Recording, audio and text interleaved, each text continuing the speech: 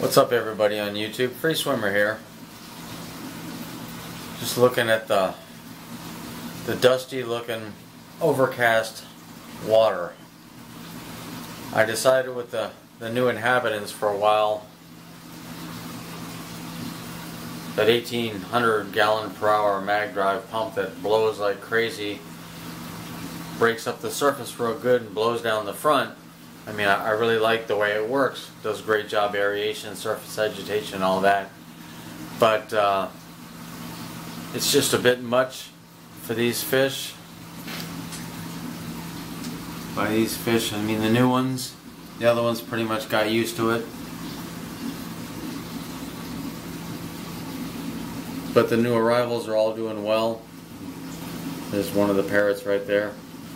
Getting their appetite. The little blue acara, they have an appetite like unreal. They're like high performance vacuum cleaners.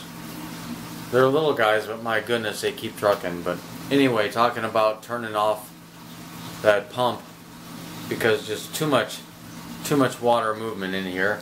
So what I did was I ordered, it's a pond, just an air pump that you'd go in a pond with black line and a couple round air, I guess I call them diffusers, like discs, weighted discs that sit on the bottom.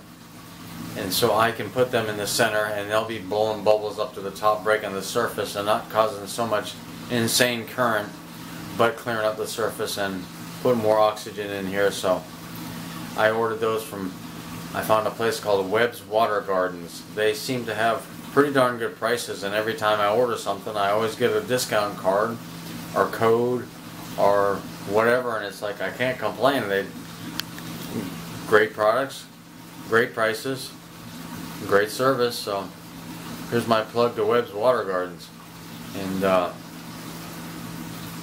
we'll have them coming in a few days, I'm thinking, and we'll update what it looks like with just air bubbles, something I've not been a big fan of for a very long time, but the function is worth the change. So we'll do that for a while. When everybody grows up, then we'll have the full current going again. But anywho, there you have it. Just wanted to share what we got going on right now and our thoughts. And I do have some stuff on the bench. I'm looking at designing some new lighting for the tank. Give me a lot more access across the top to different areas of the tank in the back. Make little easy functional catwalks that are low to the water, that the lighting I have right now doesn't really allow me to get around where I need to, because it's higher and it goes almost side to side on both sides, whereas what I'm doing will be on rods and I can slide them back and forth. Alrighty, there you have it. Have a great week, everybody. Later.